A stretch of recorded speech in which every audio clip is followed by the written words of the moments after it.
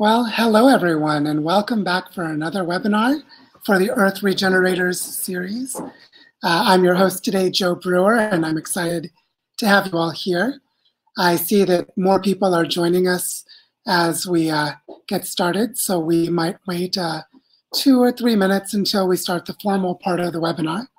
In the meantime, if everyone who's joining us would like to say hello and introduce yourselves in the chat box, as other people are already doing, then you can get to know who else is here. I actually see quite a few of my good friends in this list of chats, so I'm feeling welcomed and loved already by people that I know very well. Today we're going to be talking about bioregional regeneration through the lens of education. And this is something that, for those of you who followed my work, you know that this is something I care a great deal about, and I'm really excited to talk about. So as we prepare to get started, let me just share that the basic format will be that I'm going to give 25 or 30 minutes of presentation with some slides, and then we'll have an open Q&A and general discussion that comes after that. So this webinar is structured in 2 parts. And one thing to let you know right off the bat is that if you go to the bottom of your screen where it says ask a question, you have the ability to type in any question that you like that we can address together. And during the Q&A session, Crowdcast lets us have the ability to invite the person who asked the question into a shared video screen. So if you've asked a question, you have the option to, when I start to answer the question, I will invite you into a video conversation. And you can either choose to accept that and come into the video session, which is being recorded, so that others can see this afterwards. Or you can decline the request to join the video call and just let me know in the chat box that you're not going to join, so that I know that you're declining to be in the call in a video presence. But this is just a way that we can increase the interaction and dialogue and let the people who ask their questions elaborate on them, and we can have some face-to-face discussion using the tools of Crowdcast. Also, for those of you who, whether you submit a question or not, just to let you know that you can also go to the Ask a Question box and you can vote questions up that you would like to see answered, and we will address the questions in the order of their popularity among the participants. So this is just a little way that we can prioritize the conversation around what the majority, or at least a larger percentage of people, would like to talk about. And just in case you are wondering, in the background you might occasionally hear my wife and my daughter, because they're preparing for a birthday party and are making some homemade Play-Doh. And so, so my daughter is in the background wanting to participate, and you might hear her from time to time. But that's just how it goes. We are families doing everything we can to regenerate the Earth. And so we do it all together. So let's get started then. For those of you who don't know, this webinar series is part of a study group called Earth Regenerators that, if you haven't joined, I want to personally welcome you to join. The study group and these webinars are completely free, so they won't cost you anything to participate. And I'm offering all of this in the spirit of a gift economy. So anyone who likes to support me can find my Patreon account to give a little gift to say that they like what I'm doing. But really, I just feel like these conversations are so important that I don't feel it's appropriate for me to charge for them. I just feel like we need to be having these discussions urgently and seriously. And so I don't want the inability to pay to get in the way, and I don't want our relationships to be transactional. So with that said, what I'm about to do is I'm going to start a presentation portion of the webinar, which means I'll go into a presentation mode. At any time during the presentation, you can post a question by going to the Ask a Question button at the bottom of the screen. And my daughter's not happy. Oh, hope she's okay. And just so you know that you can ask questions there, and we'll start a Q&A whenever the presentation portion of the webinar is over. So with that in mind, I'd like to go ahead and start the presentation mode so that we can get into a discussion about regenerative education and bioregional learning centers. So here we go. Let's get started.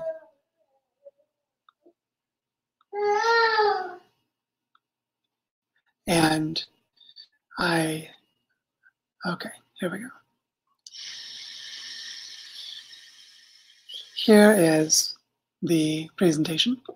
Okay, so I'd like to begin by saying that the purpose of today's webinar is to really explore the role of education in the regeneration of the Earth, and specifically introduce a concept that has an interesting history. So it's not my idea, it's just an idea that I'm a strong advocate for, which is the idea of creating a global network of bioregional learning centers as a way to scale up and spread out around the planet to have our local regenerative efforts accumulate into planetary scale impacts.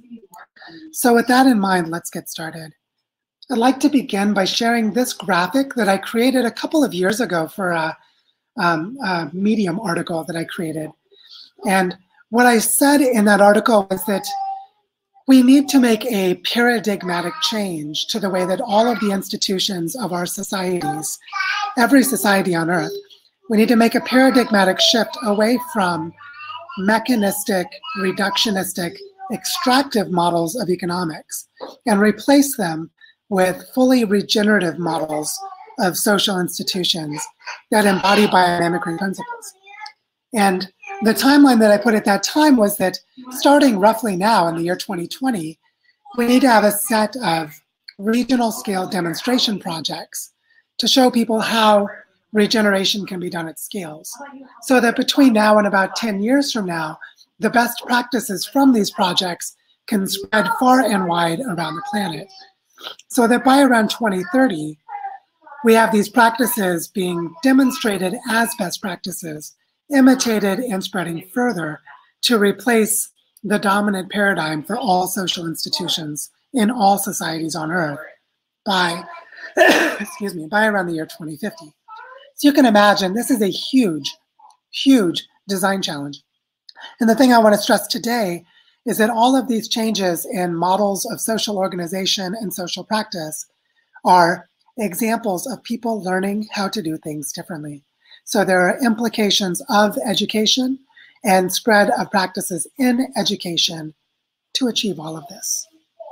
Now, with that said, I want to remind us a way that we have been framing our goal of Earth regeneration within the study group, which is to use the planetary boundaries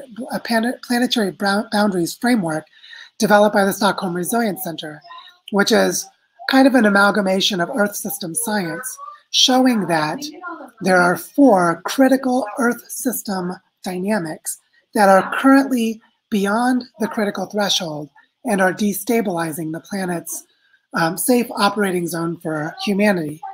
And these 4, which are colored in here with the arrows, are biosphere diversity or biosphere integrity, which is the loss of species, the extinction event that's happening. Land system change, which is the degradation of landscapes all around the planet. Biogeochemical flows, which is specifically the release of phosphorus and nitrogen used in fertilizers for industrial agriculture. And of course, climate change. All 4 of these together are already in the danger zone. We have to keep in mind that we need to bring them back within the safe zone because they've gone out of it. So when we talk about regenerative education, it's in service to this incredibly complex, multifaceted, multi-generation goal, something that will take decades to get the first one back in the safe zone, and possibly up to 200 or 300 years to fully restore to safety. So this is a really big deal.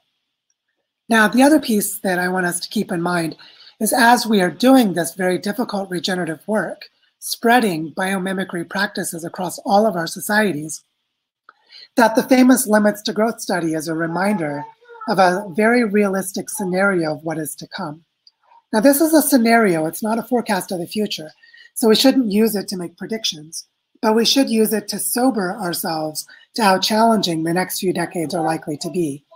because this specific computer simulation, made in 1972, which has tracked reality with disturbing accuracy, tells us that if we follow the track of business as usual, that there would be a systemic economic collapse beginning in the 2020s, and that by around the year 2030, our population peaks, meaning that the die-off rate has met the birth rate, and that the human population goes into a cascading collapse from 2030 onward. So the thing to keep in mind is that this is a very realistic scenario. We can't say that it's the truth, but we can say that it is a realistic and plausible possibility.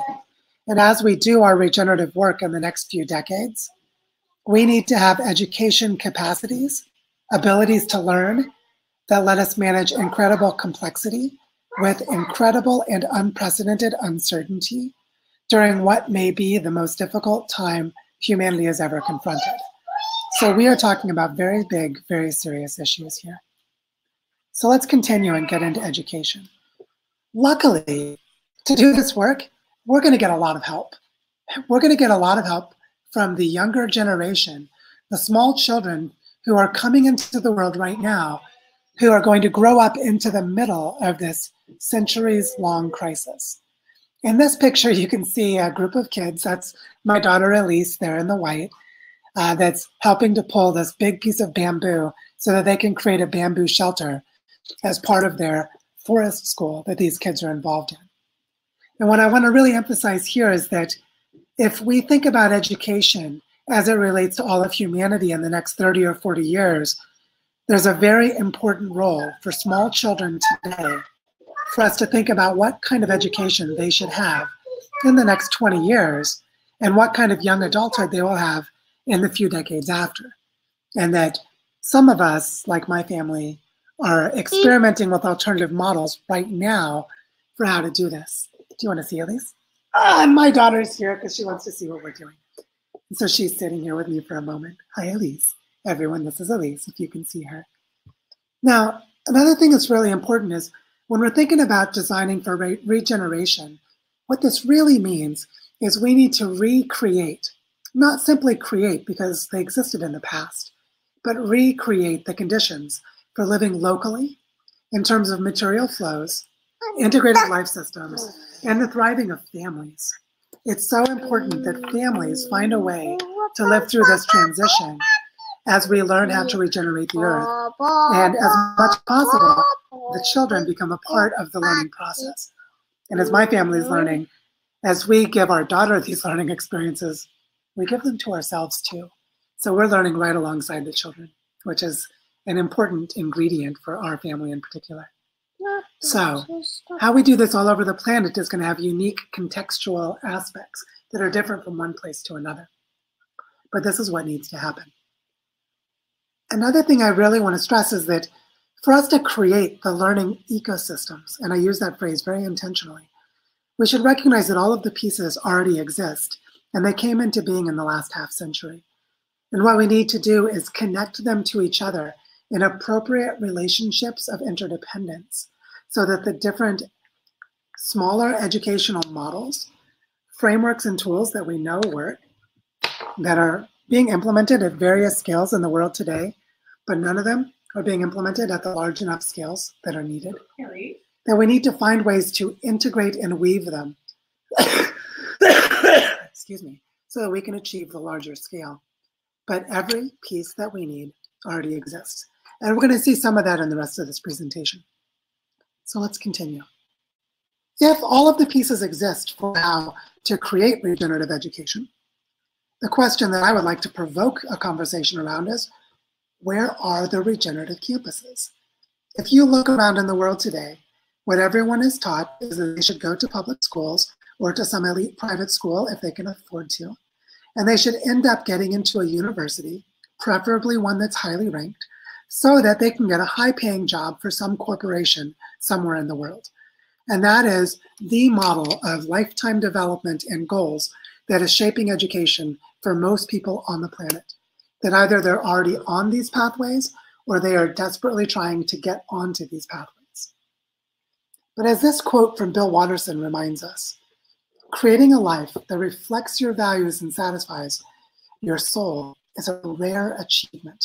Remember, Bill Watterson gave us the comic strip Calvin and Hobbes, and he knew a few things about education.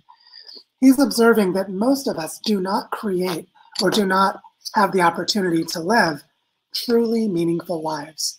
So this model of getting onto the corporate job treadmill is not satisfying people. And in a time of urgent planetary crisis, when we have more meaningful work to do than probably ever before, most of us are being left aside and don't have the ability or the opportunity to participate in truly meaningful Earth regeneration.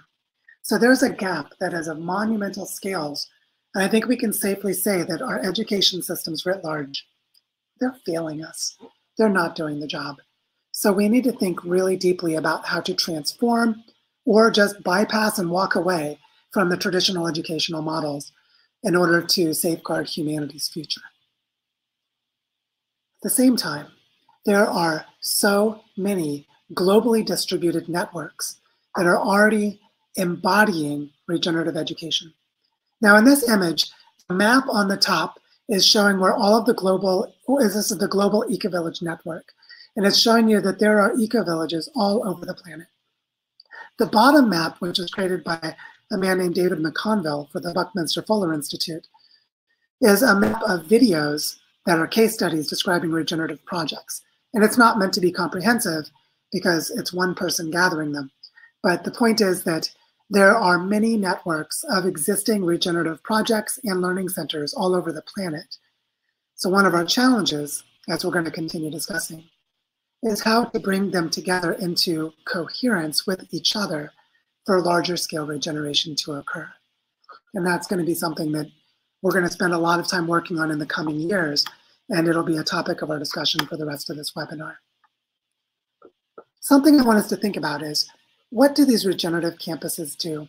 These learning centers that embody regenerative design and that teach people how to regenerate the earth.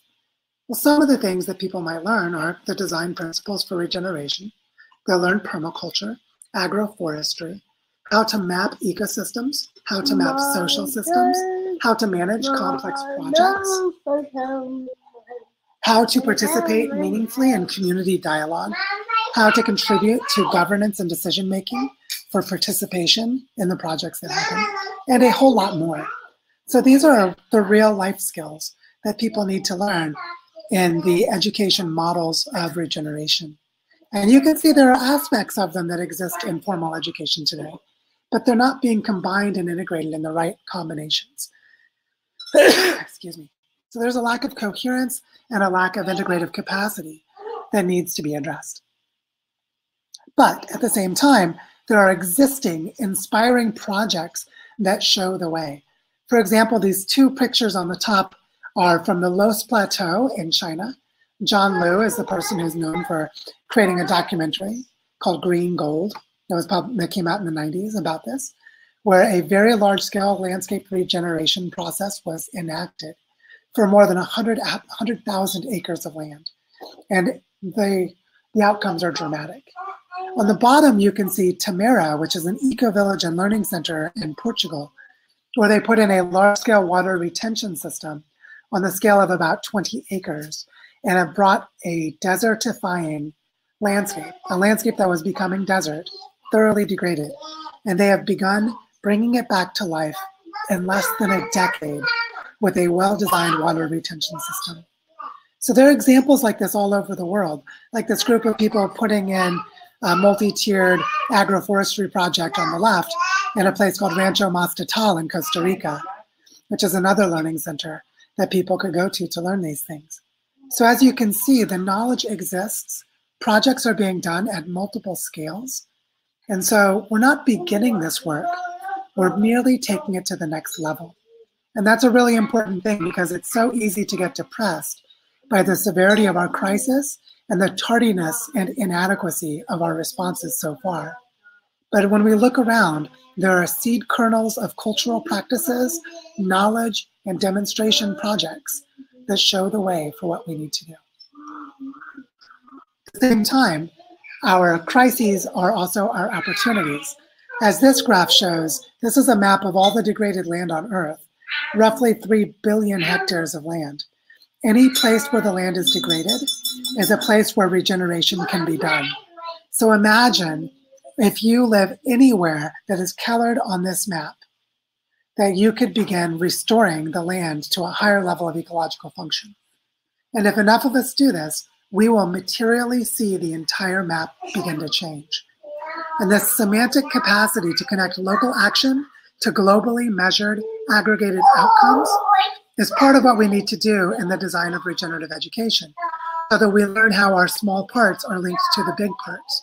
And we learn how the big parts get done through the coordination of our small parts, which is an element of regenerative education that we're going to need to figure out in the next few years.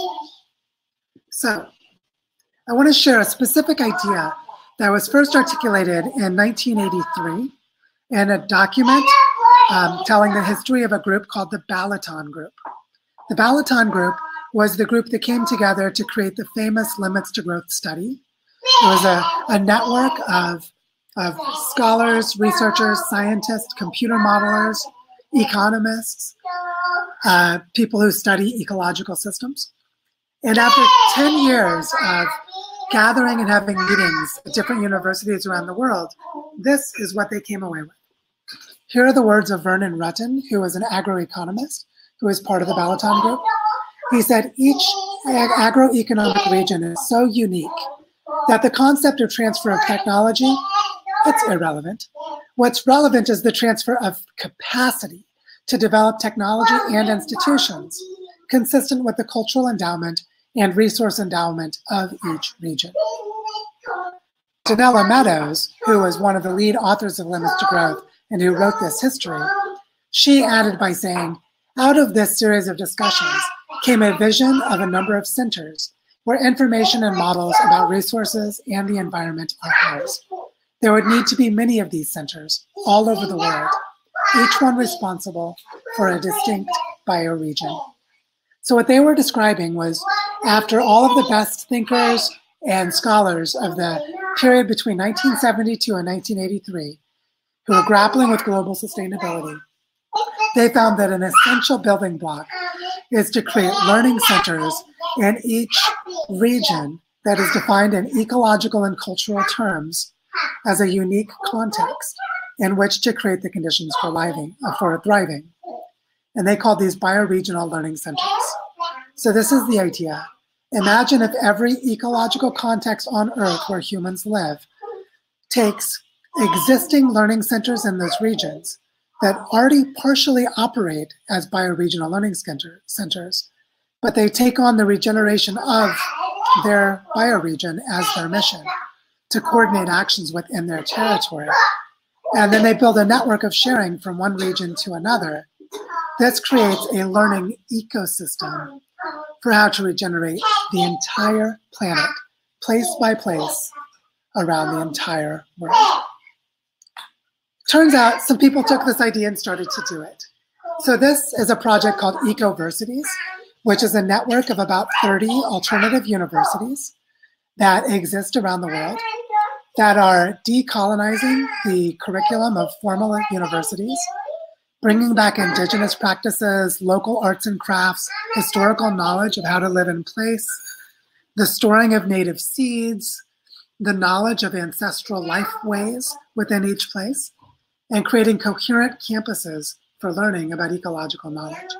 And there are about 30 of them right now. Also, if you look at the Global Ecovillage Network, and as we saw from the map earlier, they're also spread all over the planet. And here on the bottom left, this is just in the United Kingdom, where the transition towns have local groups organized for urban sustainability projects, where people are trying to embody these regenerative economic principles, ways of living sustainably in a local context in their cities and towns. And the map of the entire world is similarly dense. There are thousands and thousands of these local groups trying to answer these questions. Let's dig in a little deeper. This quote from the top is from Ecoversities. They're focusing specifically on the alternative to formal universities. When they ask, what might the university look like if it were at the service of our diverse ecologies, cultures, economies, spiritualities, and life? within our planetary home? I think that's a really good question. Part of the answer I have, which is this text at the bottom, relates to the way that we create what I call culture design laboratories, which is creating centers for applied cultural evolution in any place where people are trying to create social change.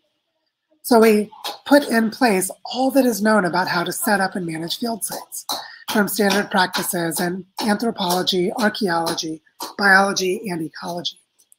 We treat cities and the bioregions there within, and university campuses themselves, as field sites for applied cultural evolution research, where we try to understand how cultural evolution brought that place developmentally to the condition it's in now, and which aspects of the culture could be evolved forward into the future to create a living local economy in that place. And if each university establishes a campus-level mission of regional sustainability all around the world, then each university would by default become a bioregional learning center.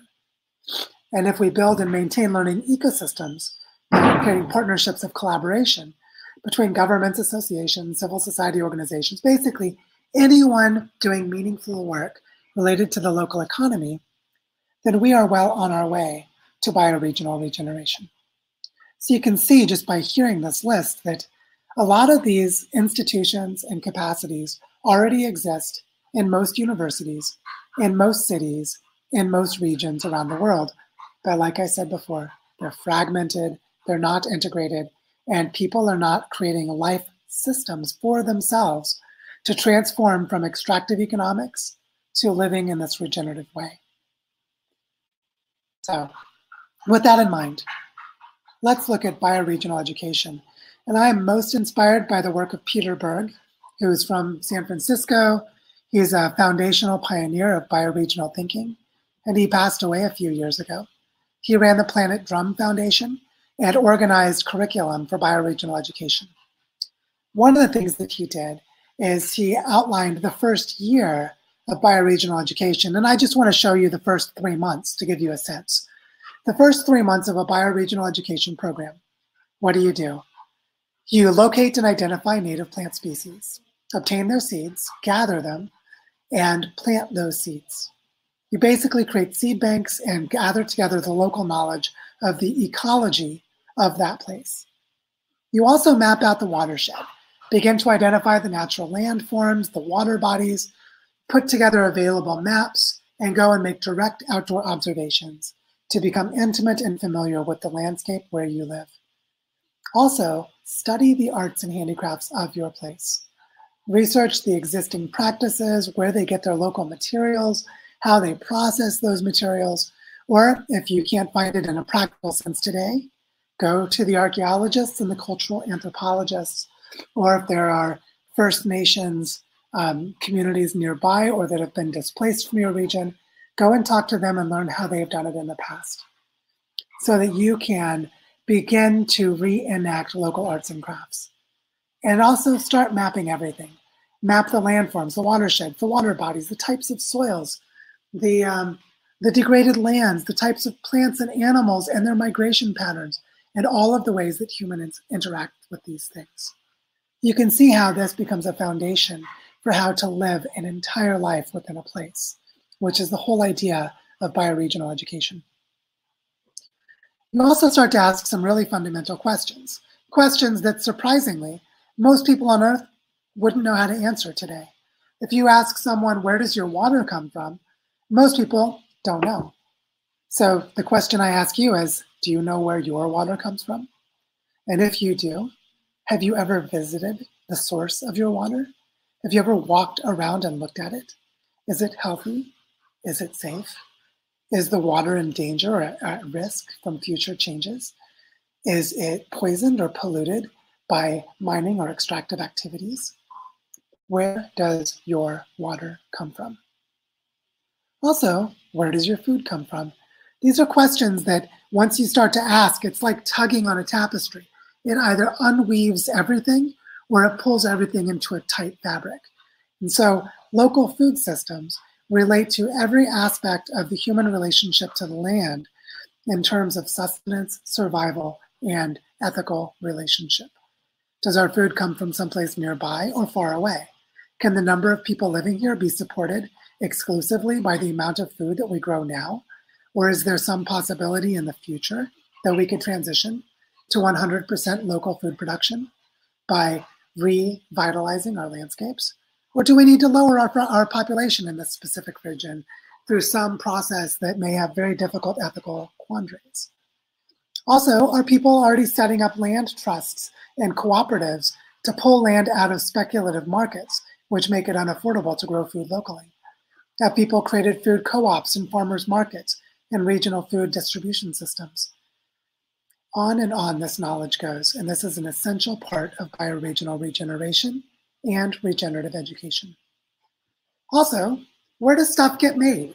And I show these pictures because they're from the Escuela del Bosque, the forest school that our daughter's in, here in Barichara in Colombia. And what you can see is that the kids are helping to gather the raw materials, all of the bamboo, to make a built structure, a shelter, that the kids play in as part of the school.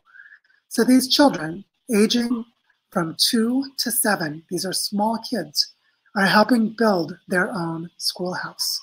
And they see where the materials come from because they gather and they process it themselves. So not only should we ask where does our stuff get made, but how can we co-create with children and parents together these life systems? This is what regenerative education is all about. Another key question is, who used to live here? What were the indigenous people like? Do the indigenous people still live today? Can you cooperate and collaborate with them, gain their trust, and spread their knowledge and wisdom about how to live in this particular landscape? Can you learn about which aspects of their culture enabled them to thrive in this place? This is going to be an essential piece of becoming regenerative, which really means learning to live within a landscape, which, by the way, also means becoming indigenous to that landscape. If you learn to live in the landscape and you have children, and your descendants, as they continue to live there, will start to see you as an indigenous ancestor, just as we look at the indigenous people alive today who did the same thing with their own cultures in the past. So this question of who used to live here is of fundamental importance. And another key question is, how should we raise children?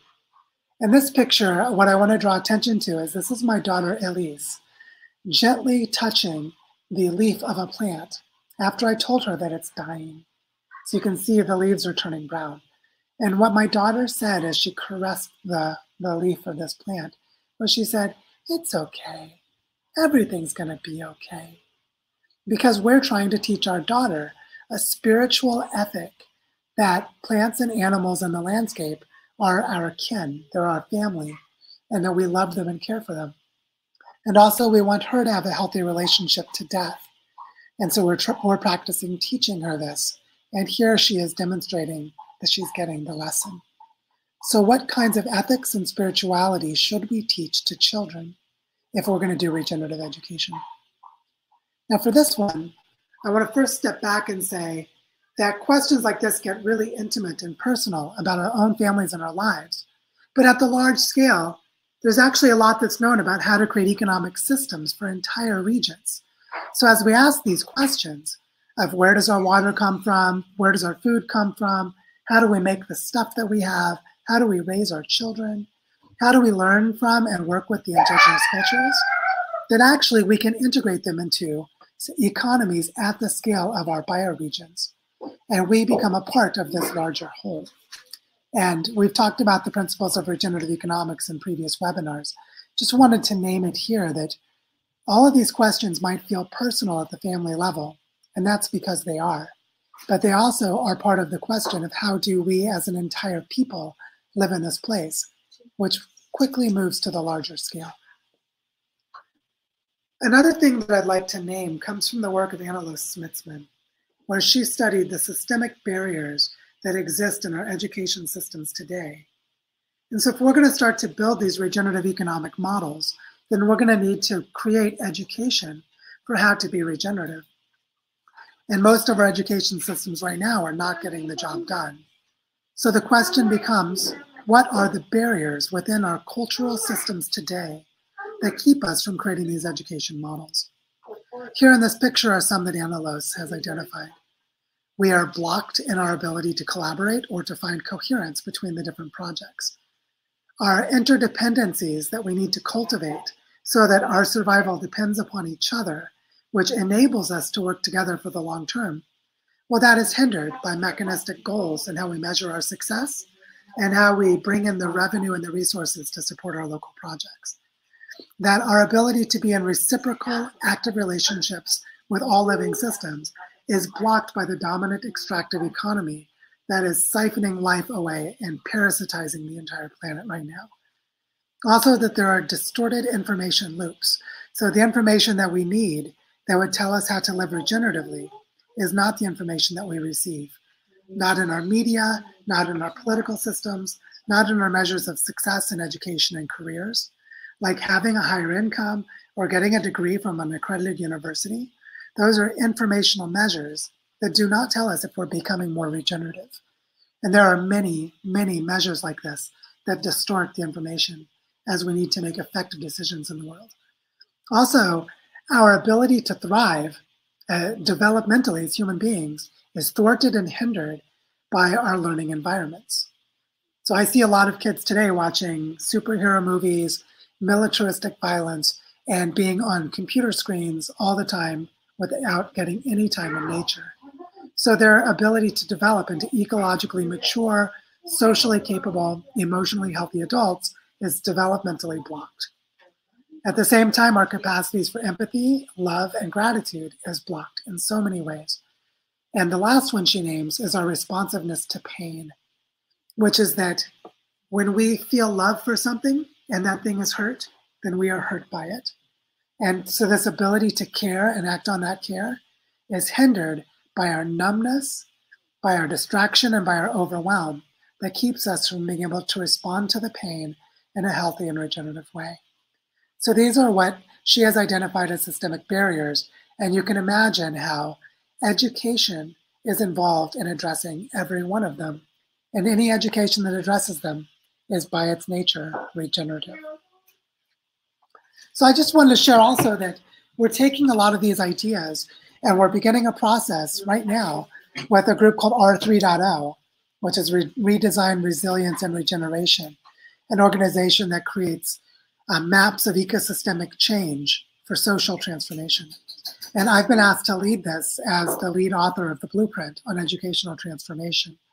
And we'll be working with Analos Smitsman, we'll be working with other people in the networks that were named before to help identify how to spread education in service to bioregional regeneration. And so this is something that I would just say, stay tuned, because there's going to be a lot more. Another thing that I wanted to name is that a key piece of how we do this work is that we need to scaffold the human capacities to do this work, which means we need to take them from where they are now to higher levels. And an important way to do this is named in the book, The Nordic Secret, which describes a German philosophy called Bildung, which you could generally say is the full development of a person across their lifespan. And that there are psychological models of human development that are useful in helping us understand how to move from lower levels of psychological functioning to higher levels. For example, as listed here, increasing our sense of belonging, increasing our search for and support in searching for purpose, helping us better understand how to connect with nature and understand who we are as we develop our conscience and our mental complexity and our emotional maturity, which makes us more ethically capable and responsible as human beings, and also enables us to work better in groups. So the thing to learn here is that there is a lot that is now known about how to cultivate these capacities in human beings. And a big part of regenerative education is going to be the enactment of this knowledge in children, young people, and adults. Another thing that I wanted to name before we wrap up the presentation part of this discussion is something that I'm going to draw from the work of Michael Dowd, which is an observation he's made from his wide readings of the role of religion and spirituality in cultures that either become sustainable or that become self-destructive. And what he's learned from studying a lot of other people's work is that We cannot have a spirituality or ethic that is separate from ecology. And here he personifies nature as though it's God, as just a practice in doing this. And so he says things like, thinking you could worship any kind of a god without honoring its true nature is idolatry. So this includes the soil, the forests, and everything you depend upon in an ecological sense. We need to move away from our human-centered theologies and come home to our ecological embeddedness to reality, that we are part of the earth. And this is something that's really important because surveys of cultural anthropology and archaeology reveal something very enlightening and very disturbing, which is this. Did you know that all civilizations and all empires in history have collapsed? Every one of them. And the reason is that they failed to recognize the ecological limits embedded within the human relationship to nature. And if you read any of these three books, The Stable Society, The Way, An Ecological Worldview, both by Edward Goldsmith, or Overshoot by William Catton, you will see that the role of spirituality in creating sacred relationships to the ecosystems that people depend upon has been the secret of sustainable cultures throughout history. And every culture that fails to behave as though its ecological relationships are sacred has self-terminated, collapsed, and gone away. So there's a very powerful lesson, excuse me, a very powerful lesson in this for all of us. So if we're going to do something like regenerating huge swaths of the earth, where here you can see all of the Middle East, which used to be called the Fertile Crescent, until those civilizations that collapsed, they degraded much of this land and turned it into deserts. If we're going to regenerate things on this scale, then we better learn how to create regenerative bioregional economies. And we better learn how to learn at every scale needed, from the way that we teach our children how to love a specific plant as it's dying, to how to watch an entire planet as it's dying, and how to bring it back to life. And the way we do it is by teaching this: local craft skills, local knowledge, local construction, local material design for how humans live in a specific landscape. These children are learning earthen construction, which is a very common way of building things here in the Northern Andes in Colombia. And it's something these kids, these fifth graders, are learning in a workshop I attended a few weeks ago. All children of all ages need to be learning this for us to regenerate the earth. So let's talk. I invite anyone who hasn't to join our Earth Regenerator study group, and I'll end the presentation portion of our session right now so that we can get back into our discussion. So thank you all for being here. I really enjoyed having these conversations. And I want to just remind you that the way that it's going to work from here on out is that there's a button at the bottom that says Ask a Question. And anyone who would like to ask a question can pose it there. You can go to those questions and vote for all the ones you'd like to have answered. And as we start to address them, I will invite people into shared video where we can speak to each other about the question and have a little discussion about it. And just so you know, in the past, we've had some problems with bandwidth on the internet, where sometimes this hasn't worked very well. We've had some technical challenges. But I really want to try and do it again and hope that it works this time. So if you have questions you'd like to pose, please drop them into the question box, and we'll start to address them. And so the first question that is right here at the top is by Ben Lee. And so Ben, if you'd like to join the discussion, let me know, and I'll invite you now. If you don't want to be in the discussion, then just let me know in the chat box. And his question has anyone tied coronavirus specifically to the fact that we are in carrying capacity overshoot? And I'm inviting Ben into this onto the screen in case he'd like to join us. But while we're waiting, I just want to say that I want to really stress how ephemeral the coronavirus is as a phenomenon, meaning that I've watched over the years as people have been caught up in 3 to 5 day media cycles about things. And right now it's unclear how big of an issue it is going to be. So Ben, as we talk about this, let's generalize from the specific coronavirus phenomenon to what it represents in terms of system fragility, because it may dissipate and turn out to be nothing, or it may have a cascading effect. And I think that our ability to have the conversation in general and really be useful would be to connect it as an exemplar of the general phenomenon, which I think is a really good learning opportunity. So, hey, how's it going? And who do you have there with you? This is Kinley River. Hi, Kinley. Elise, you want to come over and say hello? Elise wants to say hello. All right, baby girl. Wow. She's 3, right? Kinley will be a year in May. Whoa! Awesome. Hi, Kinley. It's nice to meet you. Elise just turned 3 in January. Did you guys do a home birth as well? We tried to, and then there were complications, and we ended up with a midwife at the hospital. Yeah. Well, that's just as fun. Yeah, that's how it goes. So yeah, let's talk about coronavirus, and well, I would just generalize it to systemic fragility, which I think is a good way to connect the dots. But I'd love to hear your thoughts about what you were thinking with the question, and then let's kind of dive in and chat. Well, I think I asked it because it is a scary one to ask, and those are the important ones to ask. I've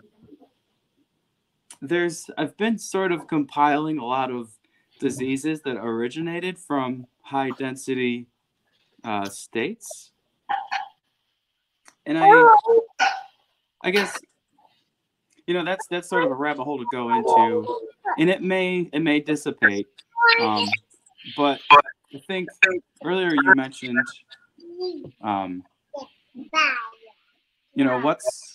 you had mentioned in a podcast recently, letting go of the people who are not ready to handle or digest psychologically what we're facing. So, and this kind of gets into a bunch of other questions, and I tend to do that. So if you want to pause me there. Yeah. Let's pause there, because what I think you're referring to is the podcast that I had with Jared and Jason. Halfway through it. And we were talking about techno-optimists and how I might influence their thinking, make them more skeptical, or bypass them. Yeah. And one thing I think is really important with the coronavirus as an example is that, first of all, there's really good evidence that with the invention of agriculture and the formation of longer-term permanent settlements, the quality of human life went down dramatically. Yeah. People's lifetimes became shorter, they had more diseases, there was more malnutrition, but their populations were able to survive at larger scales, even if quality of life was lower. And this didn't change until the invention of medicine after the scientific revolution. And so there's a general pattern there that some increasing numbers of people know about, but not everyone knows about. Yeah. And so a lot of there were no pandemics before permanent human settlements, because you actually needed the population density for the density of sexual activities to spread as a pandemic. So any pandemic is sort of a structural consequence of human settlements. So the coronavirus is definitely an example of that.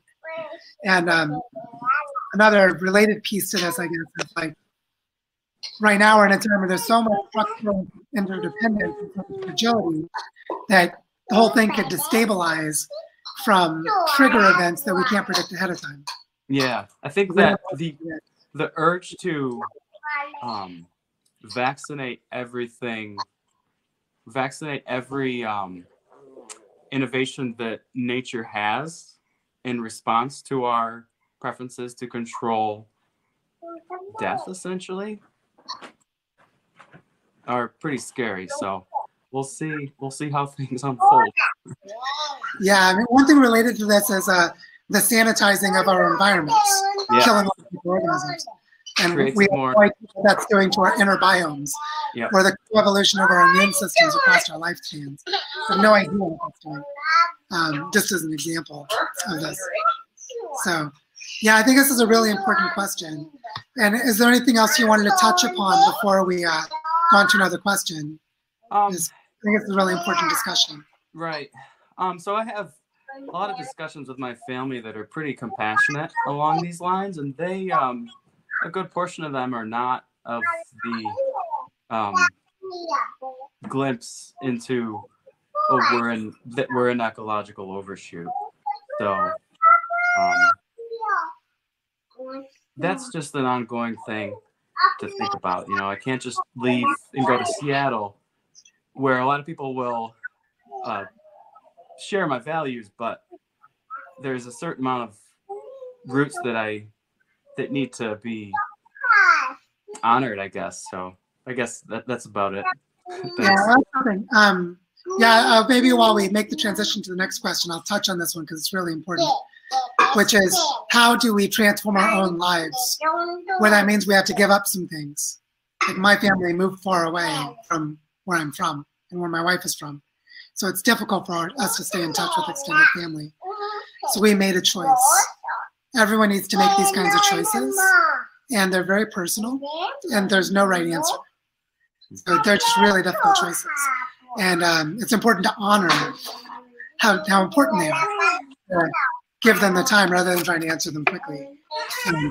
Just want to honor that struggle because it's something I think all of us are. Yeah. But it's great to chat with you and to meet your beautiful daughter. Oh, she's so sweet. Yeah. Great to meet you digitally. Bye. All right, let's jump on to the next question and keep rolling because this is really good stuff. So thank you, Ben, for that. I think it's a really important question. You can see that we have a question from Jeff McNeely. So Jeff's a good friend of mine, so we know each other very well. And so Jeff is asking, Jeff, I just invited you into the screen. Is anyone compiling a data bank for storing and sharing all of these bioregional data? Oh, I'm sorry, I missed another one that was higher up. So sorry about that. We'll go ahead and just hit on this one since I ignited it anyway. And Julian, I'll come back to your question. Is anyone compiling a data bank for storing and sharing all these bioregional data? You're being really loud next to Daddy's computer. So, can you not yeah, I think this is a really important question in terms of seeds and native species, watersheds, etc. So, hey, Jeff, how you doing? Good to see you. I know Jeff and I are good friends, so we've chatted many a time, including in your kitchen fairly recently before we came to Columbia. I'd love to hear your thoughts about this, actually. Like, I feel like you were planting this question because you know how important these databases are. So I'd like to hear some of your reflections on the motivation for the question and what you see as being places that people could participate in helping to not just answer the question, but do this stuff, actually make it happen. Yeah, hi. Hello, everybody.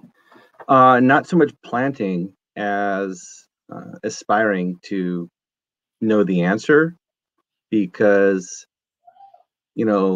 from like the regenerative communities networks and all the other, fragmentation of various groups involved in supporting broadly the regenerative effort, I haven't seen sort of an effort to specifically compile data, just keeping track of information in any sort of consistent, coherent way. And as part of my day job is in doing, data analysis and visualization and pulling data together. So of course, that's the first place I go and think about. But, having recently moved to, I don't even know how they say it right, Shakolke, the Whidbey Island, which is the Skagit and Squamish people that lived here, and did lots of really amazing things. Like my wife this past week was volunteering at an event where they're selling native plant species out, and they had a lot of camas up there. And one of the things my aunt told me is that the Chillicum, the chief that was here in this land, would grow camas and then canoe it over to other parts of the sound and provide it to other people. And so like the knowledge of the native species and which ones grow well where and what kind of care they need, and what like you said, the watershed, where the creeks come from, where the fish are, where the clams are, where the crabs are. Like all this stuff is known by those that are out there harvesting or out there doing the work. Many of whom aren't around anymore because, you know, this other way of life has deemed them expendable and tried to do a different way. So in that, there's a lot of like objective data points, just tracking and knowing.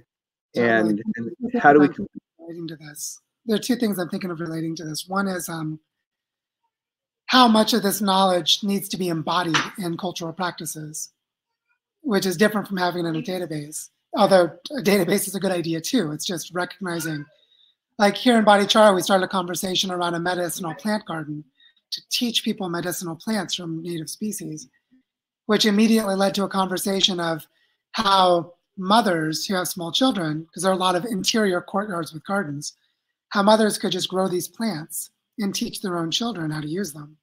And then you have the cultural knowledges within those families. And the database, so to speak, is the families themselves.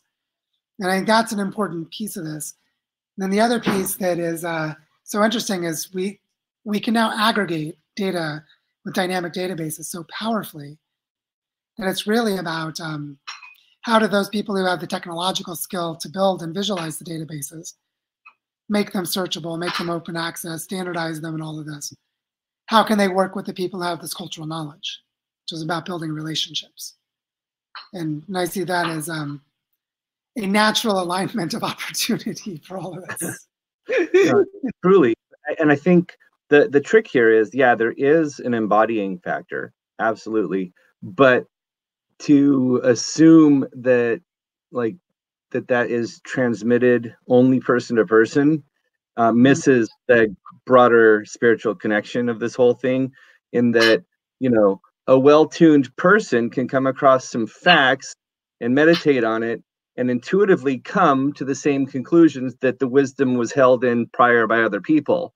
So, you know, and I'm just thinking more broadly in, you know, an anti-fragility perspective, like having the data points someplace that is immune to, you know, death, so to speak, that would be, and this could just be as simple as, you know, carved on a rock, as long as it's in a way that's decipherable, right?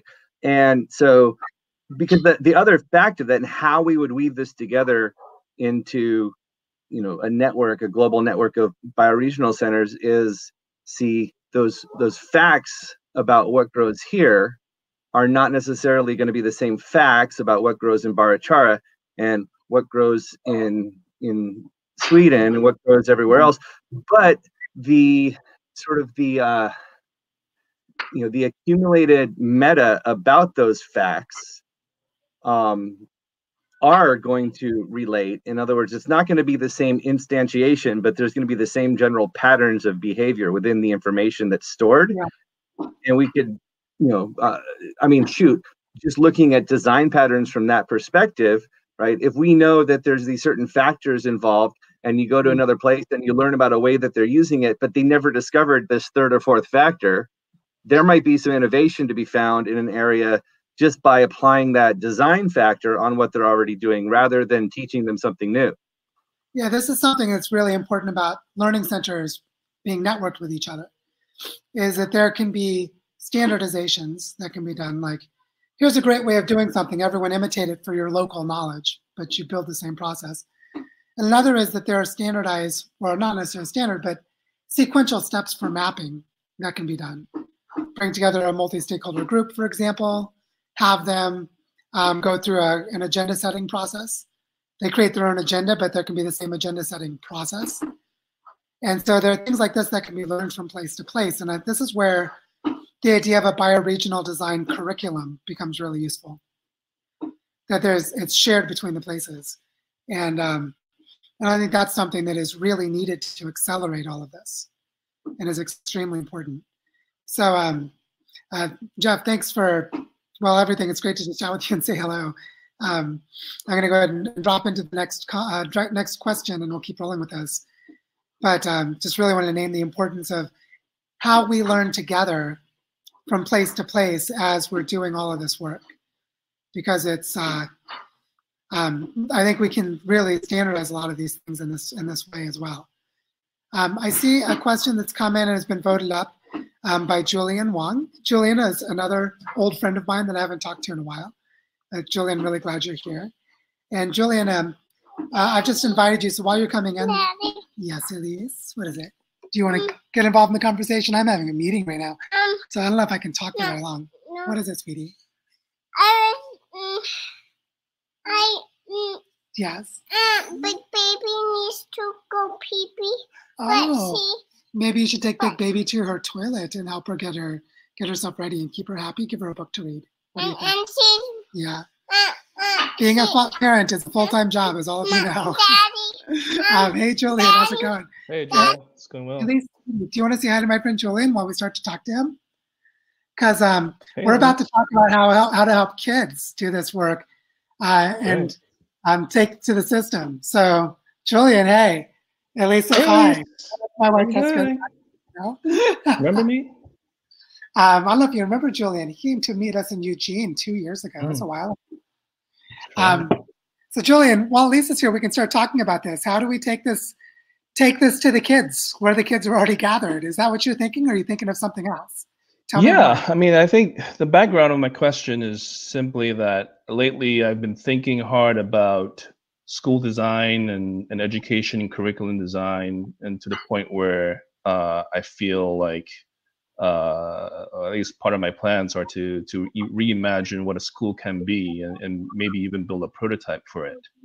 Obviously, this can go in a million directions, and setting is the setting of a prototype school is a big question, because you can imagine where if you're situating a school, a regenerative school, or whatever you want to call it, green school, in say an eco village, where it's in the context of a community that is already sort of aligned or moving towards the direction of the values that you're trying to promote in the school. That's an easier sell. And then, as opposed to a school that is maybe in the middle of a city, right, where you have a fully flowing marketplace that is very much entrenched in the neoliberal economic system, right? And maybe you'll attract a few parents and who like to send their kids to experience something different, but that child is still brought up, and those parents are probably still having jobs in the economic marketplace, and so the exposure is a little different. So the question is, how do you navigate the two coexisting, in many ways diametrically opposing cultures, right? On the one hand, if you have a school setting, or even in your family, if you're raising kids to live a regenerative life and to promote these values, they're getting mixed signals from other sources, right? And it's a constant tension. And I experienced this in my own home, whereby my kids are attending a more traditional type of school. Unfortunately, I hope to change that. I'm working on it. But clearly, the kinds of things and values and lessons they're learning are of the different paradigm, a non-regenerative paradigm, right? And I see that as like, hey, you know what? It's interesting that they define the enclosure movement as the transformation of wasteland to more productive land. That's a very biased, interesting definition. I don't really agree with that. I think it's more like this. And this is like, what's my 11-year-old supposed to take from that? On the one hand, his teacher is telling him something, and I'm telling him something different. But even, let's say, if you do succeed in creating a very wholesome, comprehensive, full regenerative school, and you raise these outstanding kids who are maturing into adults with a full sense of regeneration, and they're completely in tune with God and so forth. But then the reality is that they're going to go out into the world where there's an overwhelming runaway capitalism that we talked about, right? So the question is, I don't even know how to articulate the question, but I think you can see where I'm going. It's like, how do we reconcile that? And how do we equip our kids and citizens to navigate that? Because it's like you said, it's overwhelming, right? The runaway capitalism, it's hard to stop. Yeah. But we're going to have to adapt to that. So that's a struggle. One thing I think is really important is that there are life skills, or competencies is one of the words they use in education, right? Is competencies you cultivate in the kids. Excuse me.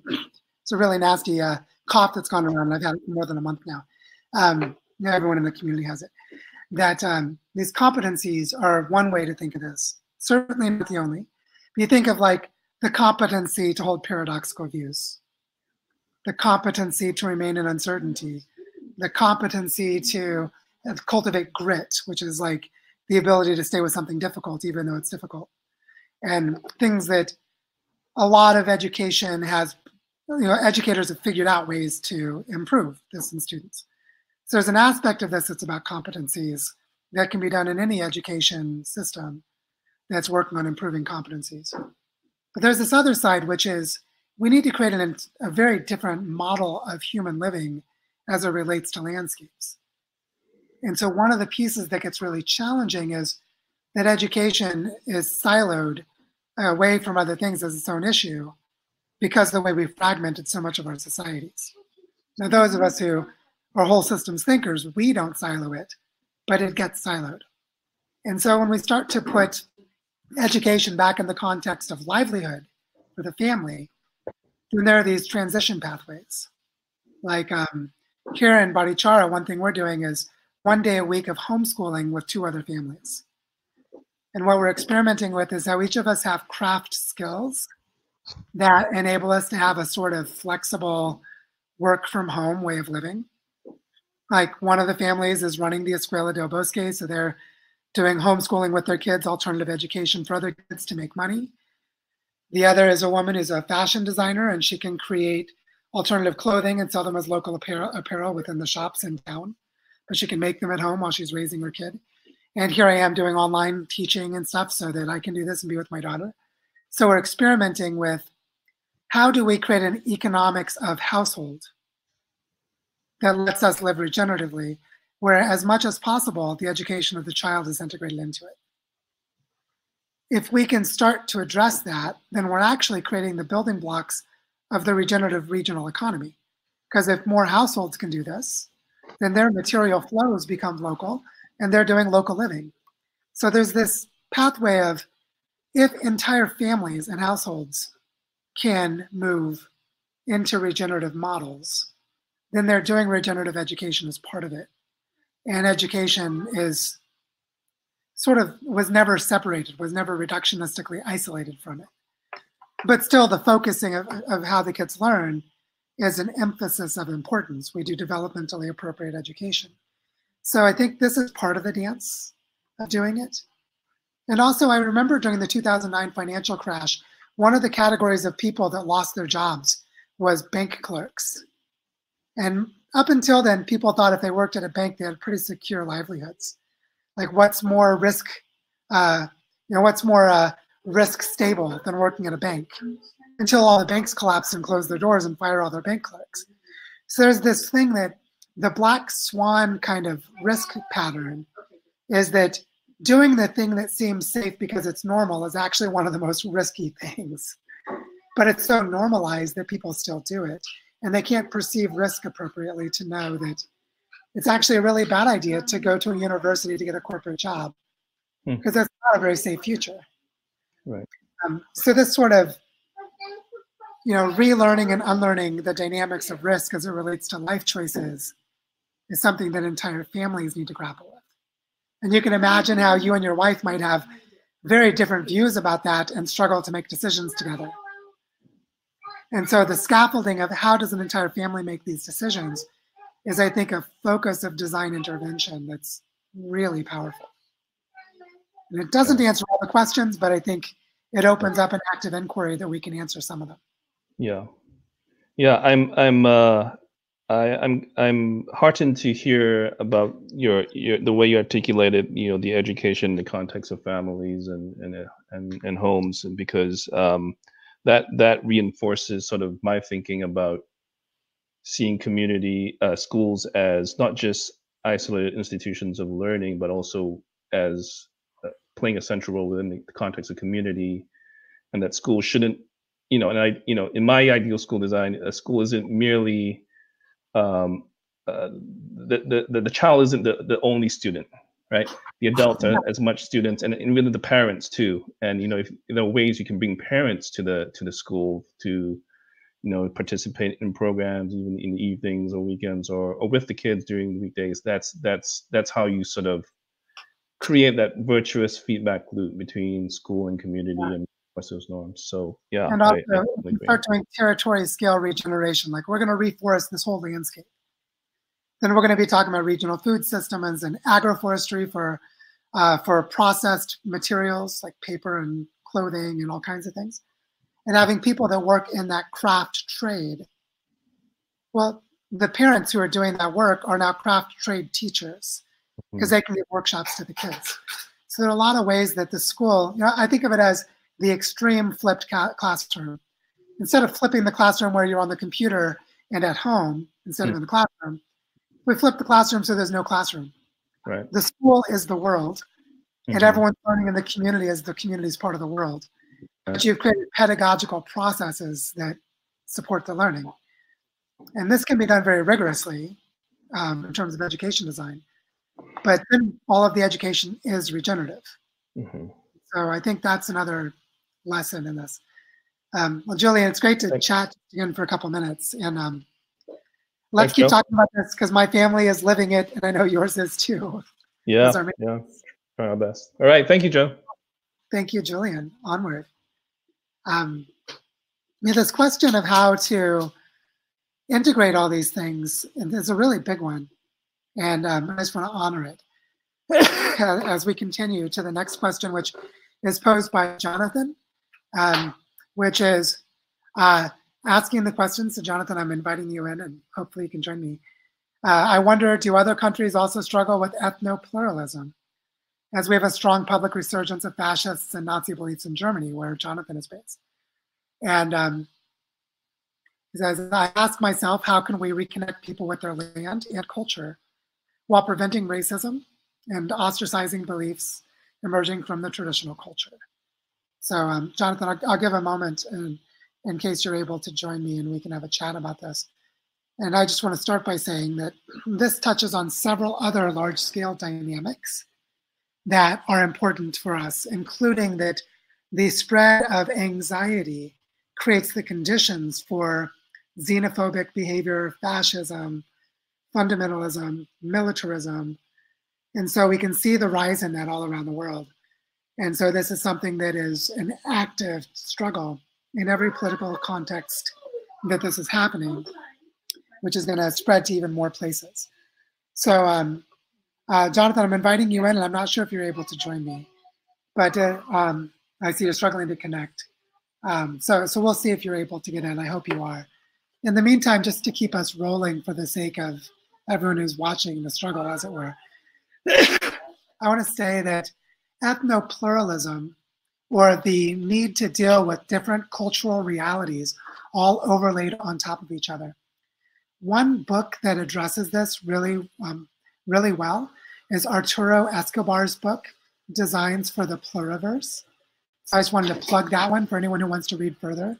Go and find a copy of Designs for the Pluriverse, where you look at the design of ontologies, the design of systems of meaning, where there's a recognition that there's a plurality of those worldviews. Which here where I am in the Andes, there are about 100 different indigenous cultures that are still intact in Colombia alone, between the Andes and parts of the Amazon. So our reality is that ethno-pluralism is fairly extreme. There's a lot of it. One of our challenges that is that we're in a time where a lot of people are stuck in postmodernism, which is a place that goes from critiquing universal truths that actually aren't universal because there are subjective biases, which leads into the pit of cultural relativism, which gets to a place where you can't figure out anything that's true. Everyone's opinions are equally valid, which is a kind of an epistemic collapse of meaning making. And the place on the other side, and Jonathan, I know this is something you work with, so I hope you're able to come in so we can chat about it, is how do we have rigorous discernment in a context where there are ways of knowing that are legitimate, but those ways of knowing need to respect and appreciate the diversity of points of view. That actually our ways of discerning include the ability to discern our different perspectives so that we can collaborate and co-create. And that's part of the answer to the question as well, which is this capacity to discern increases our capacity for tolerance and also increases our capacity to have nuanced ethical judgment, which is that we can have ethical judgments about what does and doesn't work pragmatically, which is different from ethical judgments about what is good or bad based on moral disgust and judgments of my group versus another group. So these kinds of distinctions come about as we increase the Bildung, increase the human development of people toward higher levels of ethical and intellectual nuance, which is an important piece of this. So I don't know if Jonathan's going to be able to come in to the call or not. So sorry, Jonathan, that you're not able to drop in for technical reasons. I'll just stop answering the question for now in the hopes that we can come back to it and Jonathan can join us. But I wanted to just to continue to keep us rolling and invite more people to speak with us. And the next question is from Gail Burkett.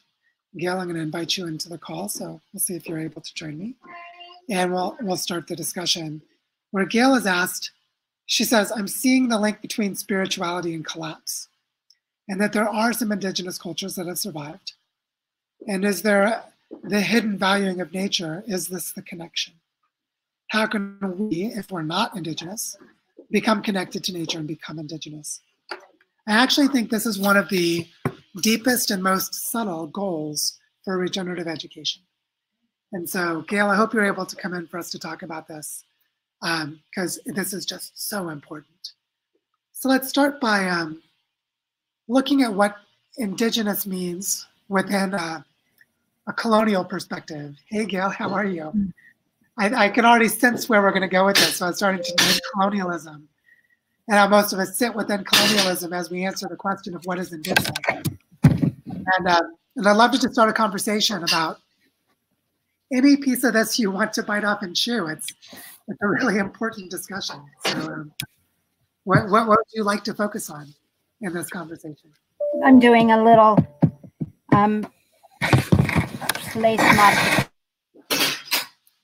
Oh, nice. Oh, looks like we lost the connection for a second.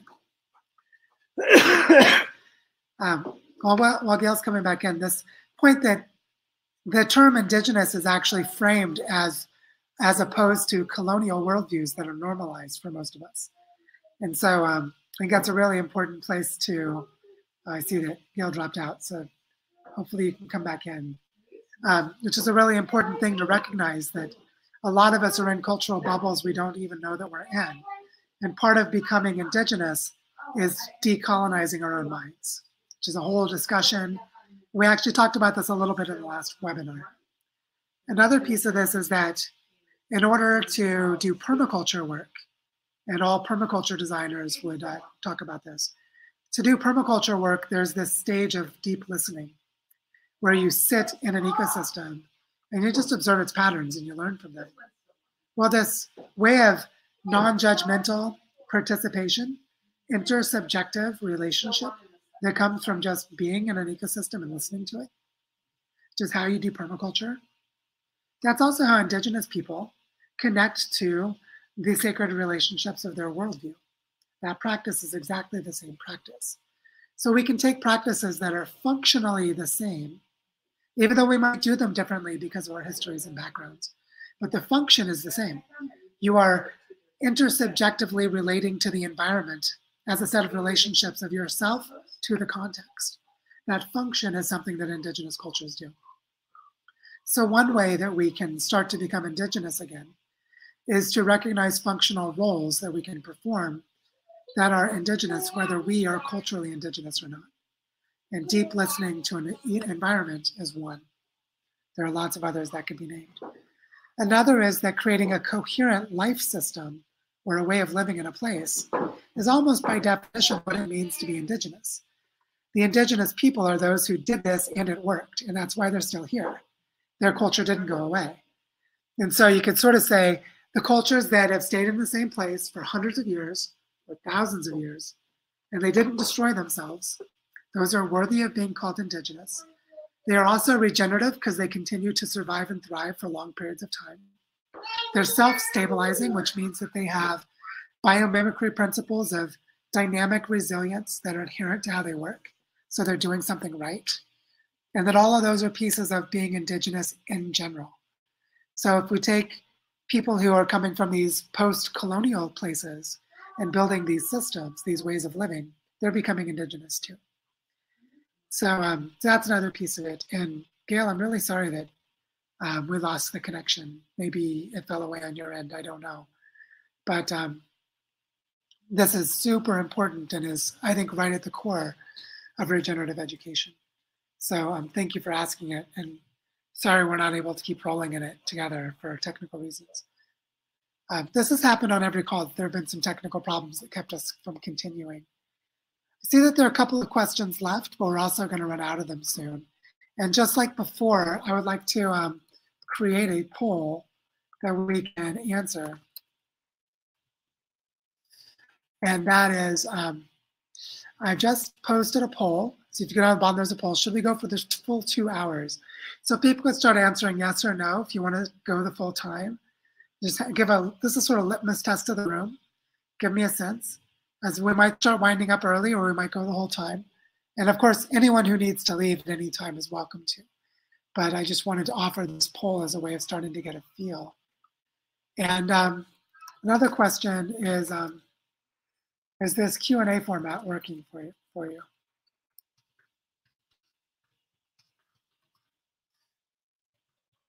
And so I'm just posing another question to give us the chance. There's a second question. Is this Q&A format working for you? I want to get a sense just of what we're doing right now, if this is good, if this is a good use of our time, because we can start to think about other ways of structuring the next 20 or 30 minutes. So it's looking like most people still want to keep going and the format is still working, which means we're going to need some more questions. So with that said, let's go back to the questions.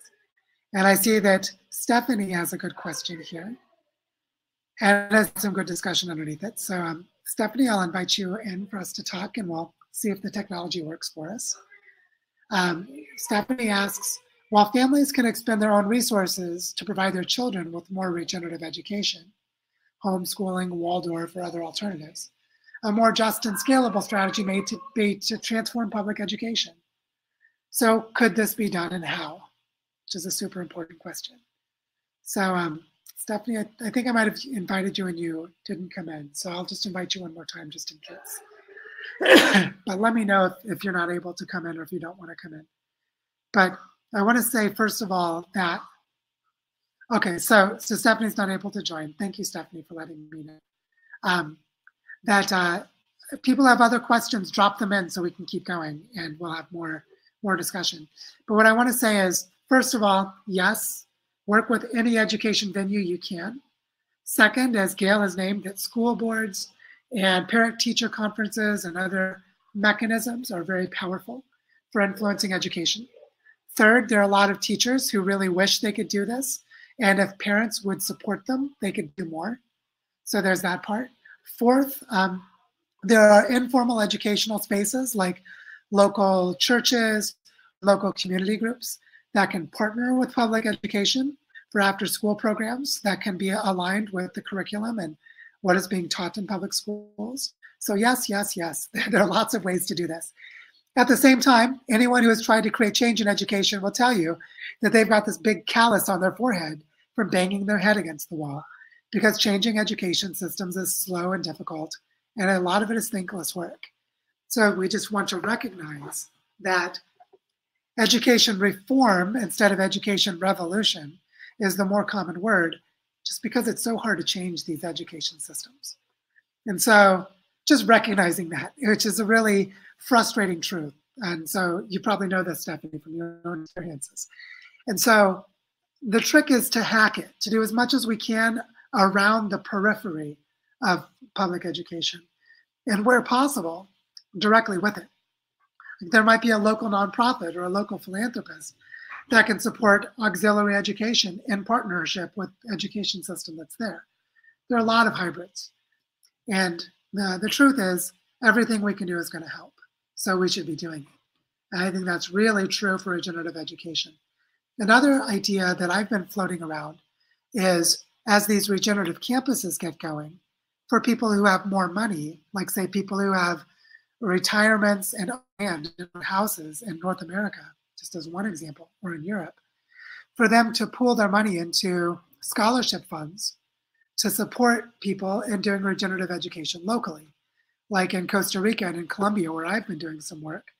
If there was a way to support the livelihoods of children here, to do these education models where innovations in education might be easier, because public education is sort of more dysfunctional in some ways, or is less available in some places, that actually people from privileged places can support people in less privileged places by creating frameworks of collaboration. And that there are a lot of ways to do this. So anyone who wants to support reforestation, for example, part of that reforestation could be educating local craftspeople and local kids in agroforestry, which also creates livelihoods and jobs for those young people. Excuse me. This is just an example of how this equity question can be fortuitously addressed. And there's a big conversation about tools, techniques, and frameworks for doing this, but these are just a few. So I think this is really important. And thank you for asking it, Stephanie. It's super important. Okay, so on to another one of the questions that we have here, which is, I'm going to actually go to the one that Jill has asked because we've already answered one that Benjamin has asked. So Jill has asked the question, with the possible collapse of societies and capitalism, and you're welcome, Stephanie. I hope that answers at least a little bit. Jill, I'm going to invite you in to have a conversation. Let me know if you can join us. So it's with the possible collapse of societies and capitalism, and of course energy sources, and thus the internet, how are we going to continue to communicate together across the globe to educate each other and share information and resources? This is such a good question. Jill, I hope you're able to join me so we can talk about this directly. Yeah, Gail, I'm sorry. Gail, baby, I will invite you in for a discussion after we address this question. Does that sound good? Because I think I have a way that I can invite you into the screen. So, and we can riff on it together again because it's a good topic. But for the sake of Jill's question, one thing is that there are decentralized mesh communication systems that people have figured out how to set up. And it looks like Gail may be joining the call because I don't know. We'll see. The technology is weird. Maybe we'll have invited Jill. Gail will also come in. I don't know. Crowdcast is still relatively new for me too, as well. But I wanted to say to Jill that there are two things. One is what Jeff mentioned in his answer about asynchronous data uploading, which is that there are ways to asynchronously join, like turn on a generator, so to speak, and communicate information that can be relayed to other places. That's part of the answer. Another is I remember during Hurricane Sandy that hit New York and New Jersey, that people were able to set up local relay systems using cell towers, temporary cell towers, to create a local mesh grid of internet where people could use their phones to communicate within maybe 5 or 10 square kilometer radiuses. And so it's possible to set up microgrid communication systems, which also can become relay systems. And these things only cost $2,000 or $3,000 to put one in place. And so building a network of them is not that expensive for an entire region. So just wanted to name that there are ways of setting up communication systems that are relatively affordable, that can be brought into play even in the extreme case that energy grids and internets go down, which, as we know, is a very real possibility. So I hope that answers your question, Jill, well enough, because I think it's a super important question. And I agree, it's really important to think of contingency for how we do these things. So I see also that, Gail, let me see if I can invite you into a call again or not. I can. No, I can't. Okay, looks like there's a different way to do it. Sorry, Gail, we'll just keep rolling. Yeah, Jeff is asking the question in the chat box about the degradation of these communication systems. I think one way is to increase the efficacy of our learning in our communities so that the quality of communications is improved and the need for the education or the communication systems is lessened. That they need to do more, communication systems can do more rudimentary things if the learning and communication protocols of the people are enhanced because education is working. I hope that makes some sense. But yeah, 50 to 100 years from now, well, we've got a long ways to go to prototype a way to that solution. Hi, Jill. Sorry, there was a time delay in getting you in here. Hi. Hello. Yeah, I've had a few problems. Well, I could hear what you were saying about communicating, but I'm in Scotland just now, and so I was wondering, is there anything available that would be able to connect people globally across the ocean? Or do we have to start doing smoke signals and jumping on boats again? You know, this is a really good question because when things go into full cascading collapse, we really don't know how far they're going to go. And one of the important things will be that even if we lose the ability to, say, monitor the entire planet with satellite remote sensing and these other very technologically complex systems that are really, really valuable, but they may be economically unviable for us, that we need to create, just like they did before all of these tools, create the maps that people can just relay and carry from one place to another. So there might be a time delay. Someone may go across the ocean and take 3 or 4 weeks to get from one side of the ocean to another with a fairly fast moving boat, and then update someone else's maps or someone else's database with information. So it could be that we just have that sort of falling back to a different kind of logistics system that may still be faster than before fossil fuels, because there have been some really powerful engineering designs for travel.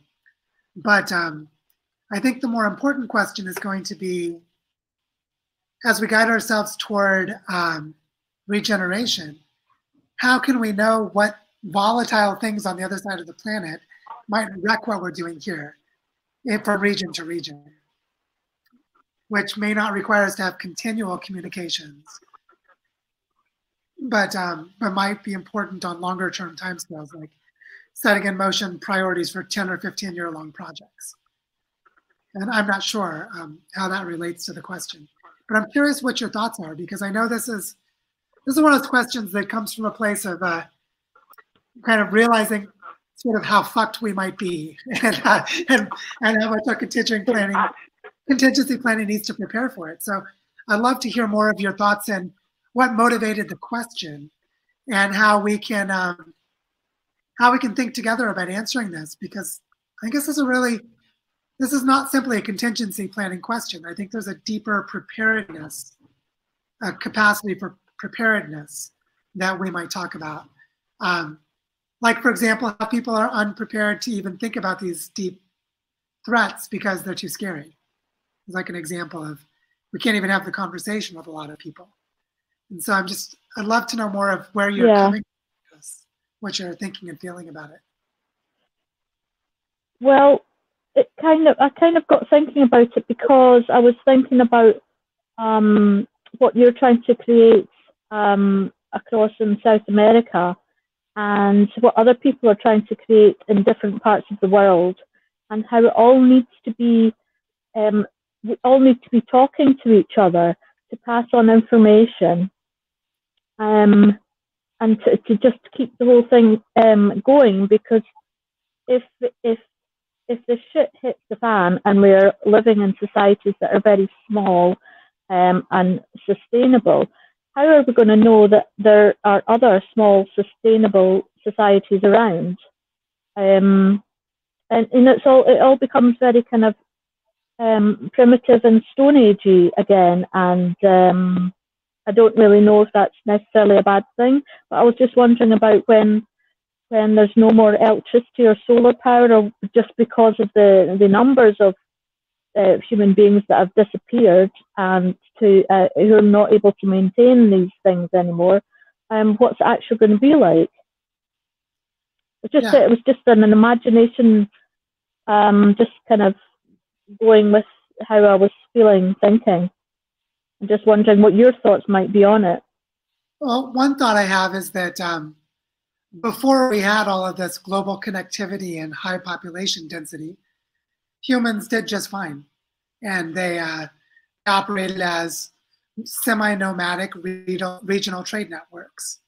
Like I spent about 10 years living in the Seattle area, where there's the Salish Sea, and people traveled up and down the coast and up and down the river systems, and had a pretty extensive trade network, which would be similar, I think, in the British Isles. If you think of the 3,000, 4,000 years ago, they had pretty extensive trade networks.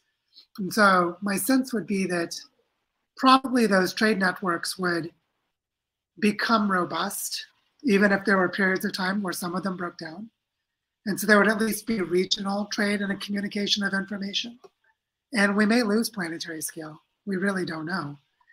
The extreme that I work with is human extinction. Like, how do we avoid human extinction? And from that place, even if we've lost global communications infrastructure, we still have humans doing their thing. And so that goal, that really kind of high bar of success, or maybe I say low bar of success, is still being met. So I'm thinking of this in stages too. Like, we probably have another 10 or 15 years where we'll have quite a lot of technological complexity that we can work with, really powerful communication tools. Now, it might be 3 years, it might be 5 years, it might be 15. It's hard to say, right? We don't really know. But even in some of the worst case scenarios, we probably still have a little more time, even if it's not much. And in the more moderate kind of conservative scenarios, we might still have fairly bad things happen, but they're 20 or 30 years from now, or 50 years from now. So we can still leverage a lot of this infrastructure during that time.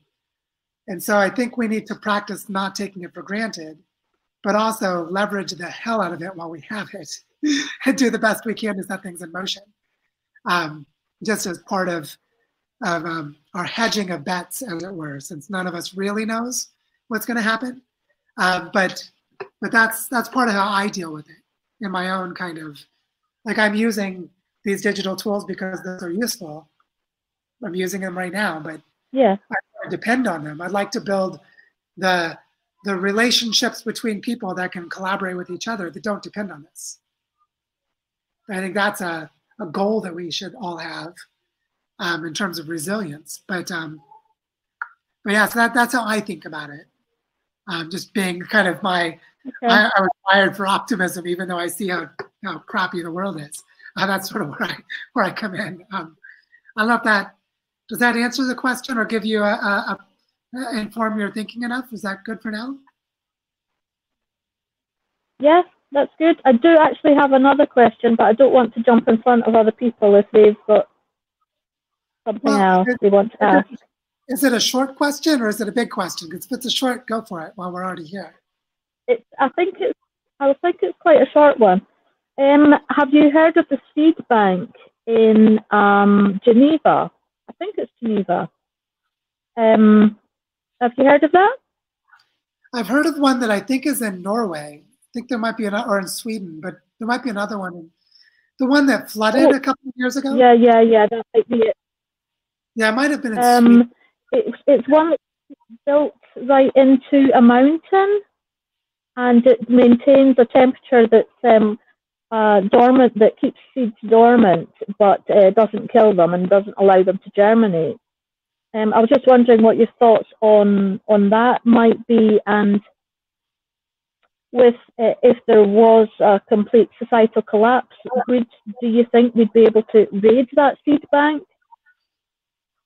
Yeah, my sense is that projects like that are really valuable, and I'm glad that they exist. And what I think is more important is bioregional seed banks. Like I was at an event in Pemberton, Washington, so in the northwest part of the United States, that I was at last year, where fruit growers just grow fruit trees in their yards, came together to share knowledge about planting apples. And there was a huge regional knowledge of apples. And I think that kind of cultural seed bank knowledge is also extremely important, in part because even in a fairly extreme collapse scenario, some regions will maintain that knowledge.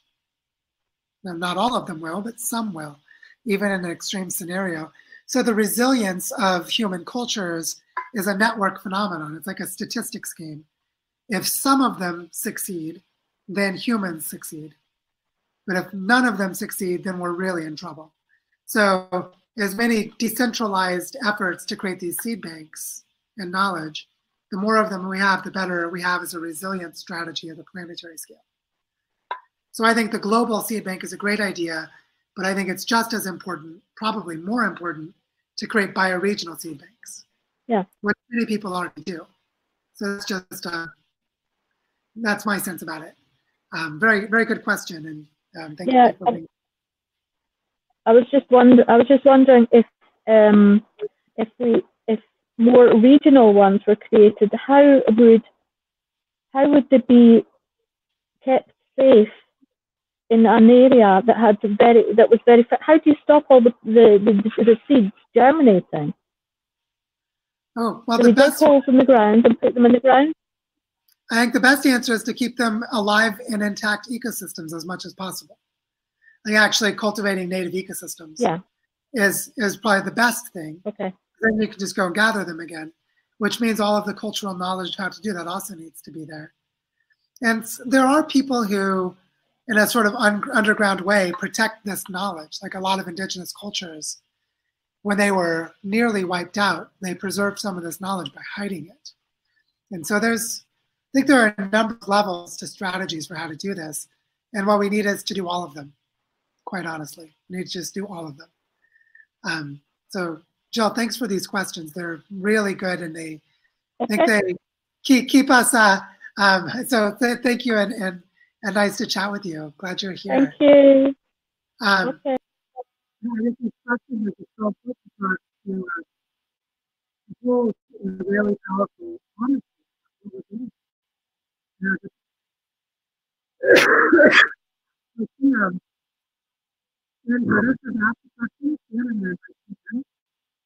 about open education,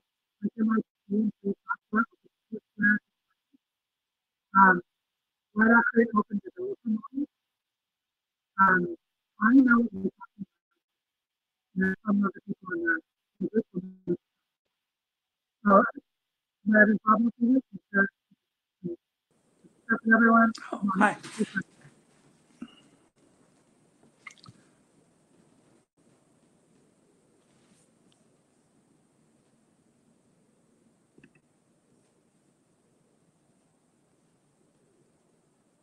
Test. Hello. Hey, oh, Stan. Hi. So let's see. Can everyone hear me okay now that I refreshed? That's the first question. Yes. Excellent. Hi, Stan. It's great to see you again. How are you? Well, I'm really impressed. I think you're doing an amazing job.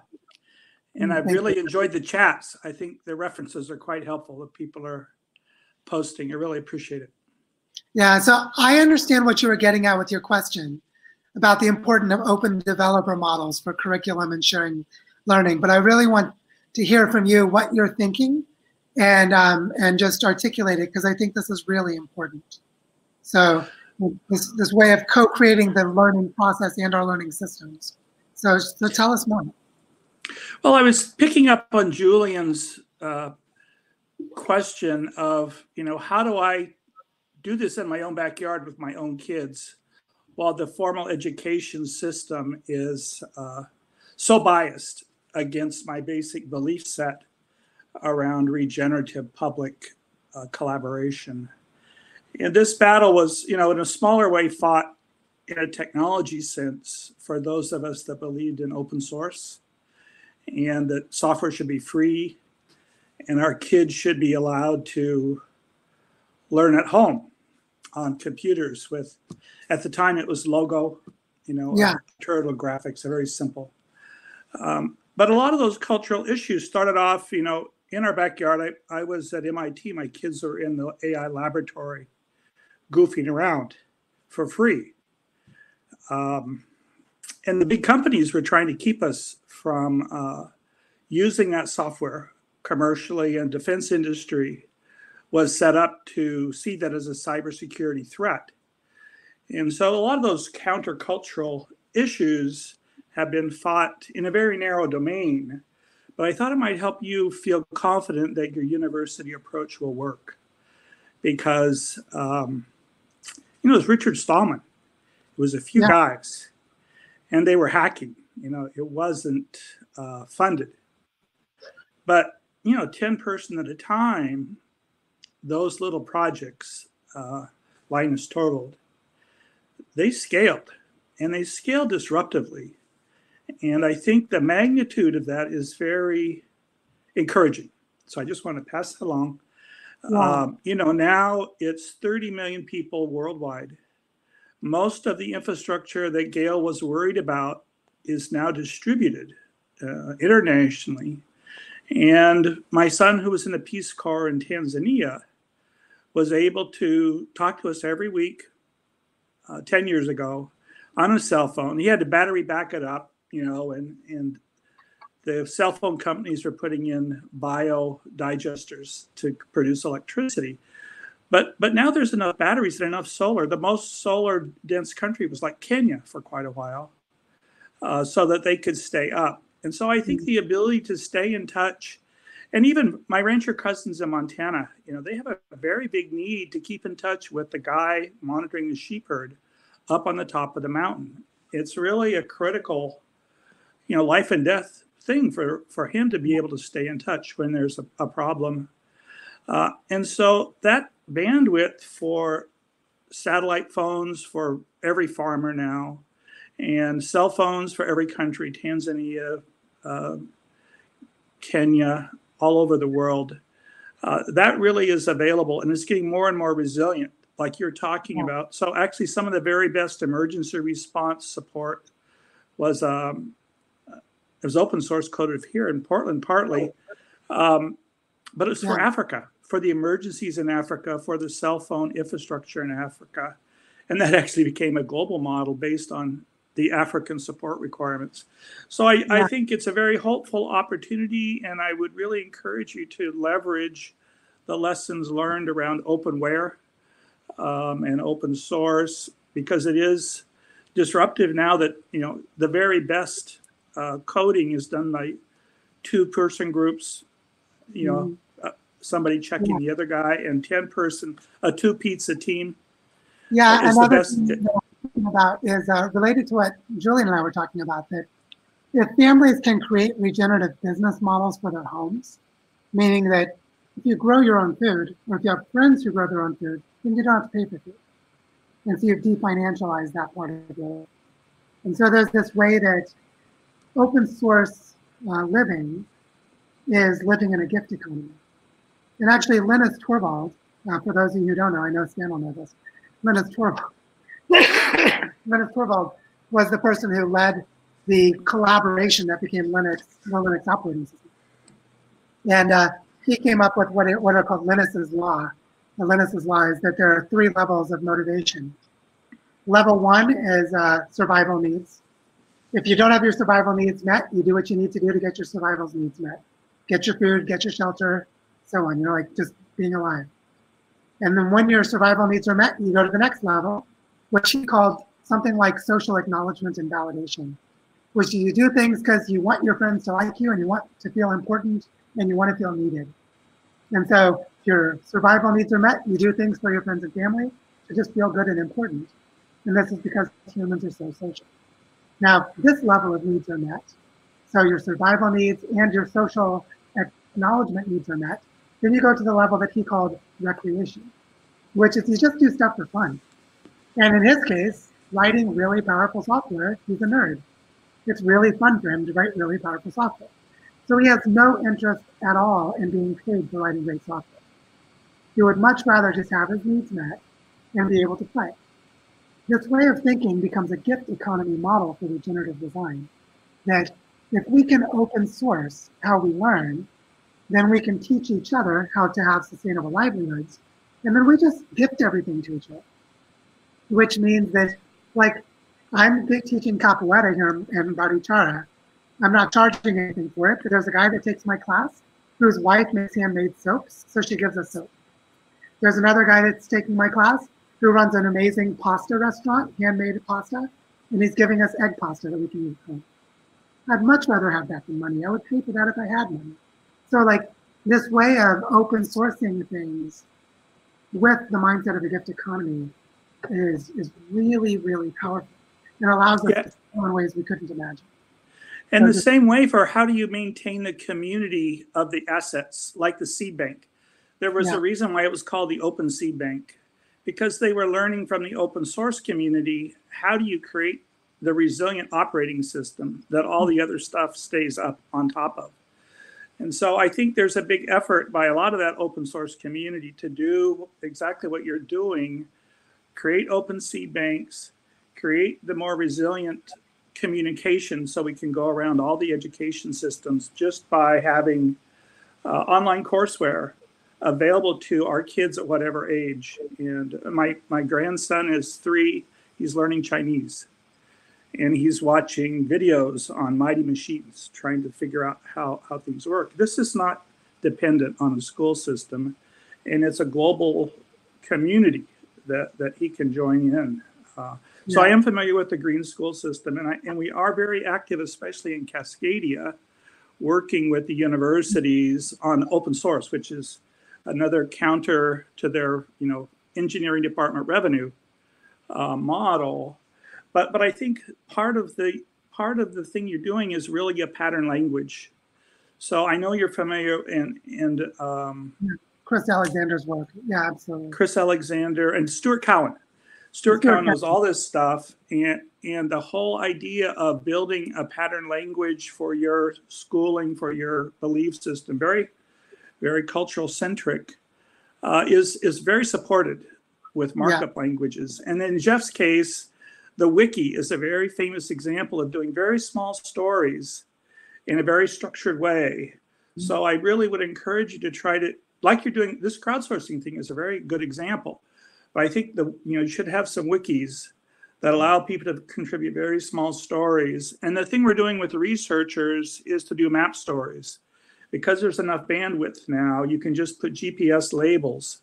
And so there's sort of open data, which is getting to be fairly shareable, but the bad news is you lose privacy.